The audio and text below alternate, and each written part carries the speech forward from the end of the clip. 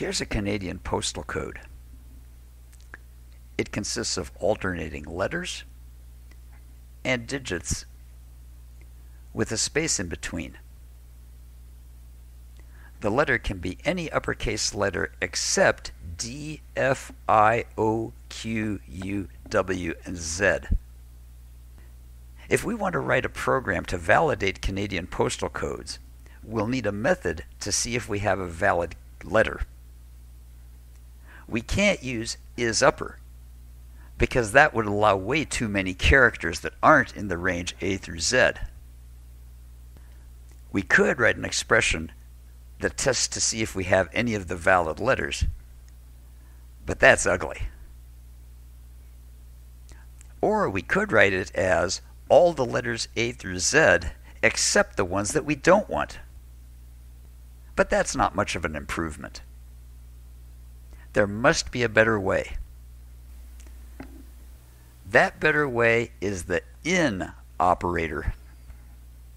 It returns true when the first operand is in the second operand. Let's do some examples. Is the letter O in the string AEIOU? True. Is the letter H in the word when? Is the letter R in AEIOU? No, it isn't.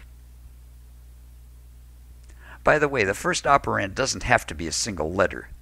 You can, for example, test to see if the word log is in the word blogger.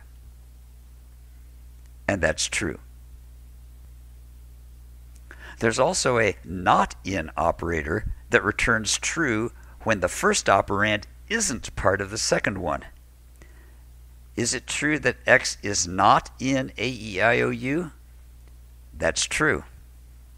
And again, we can use that with whole words. We can ask if the word big is not in the word smaller, and that comes back true.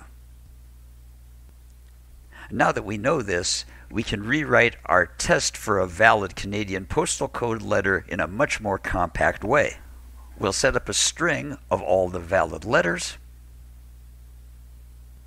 and ask if the character we're looking at is in those valid letters. If so, we return true. If not, we return false.